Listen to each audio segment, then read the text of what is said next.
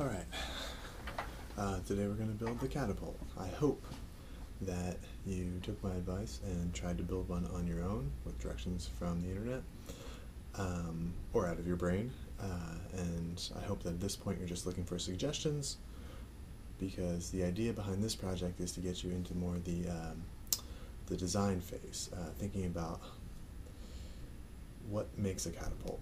What can you put together to have the kind of essential pieces of a catapult? So we're going to put it together. So start with taking your straws and making two triangles, two congruent triangles. As you can see, these line up nicely.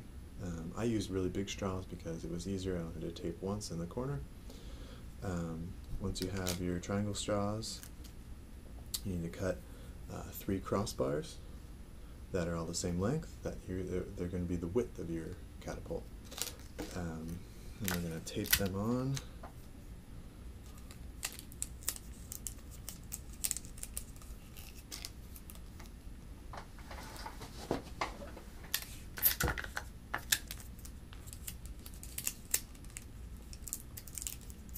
I'm going to tape them at the vertex of the triangles, or the vertices, so that we have maximum strength, and they'll be out of the way of the catapult, the arm of the catapult, which you might also know as a spoon.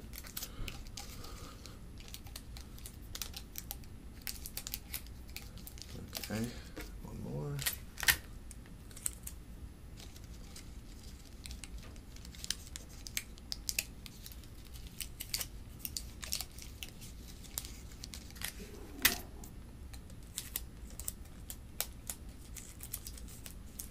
Okay, now we have the base of the catapult.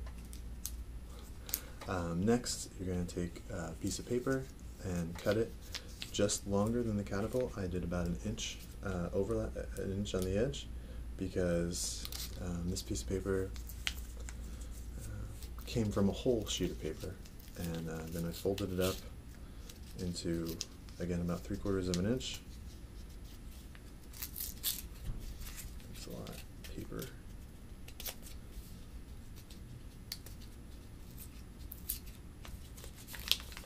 Again, this started as a full sheet of paper, and then I folded it up after cutting it into approximately 3/4 of an inch tall. Tape it closed for stability. Alright, now you're going to fold the corners of the paper over the base straws. And again, that adds some springiness from the paper, but it's also going to add some stability. So take that on.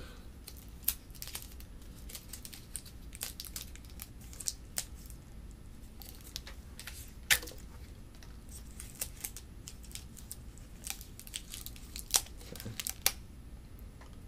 And now for the spoon. We're almost done, so we're going to tape the spoon to the paper. There's a couple of reasons we added the paper. One of them was that, like I said, it adds a little bit of springiness. It also adds some strength. If you just had taped this spoon to the straw, you just tape the spoon to the straw, your catapult wouldn't have lasted very long, because you'd be putting a lot of stress on that little weak plastic. But when we tape the spoon to the paper, we're kind of putting that stress on the paper, and the paper is much better at bending than plastic is. Alright, so we have our catapult. Let's test it. And you win. Good luck.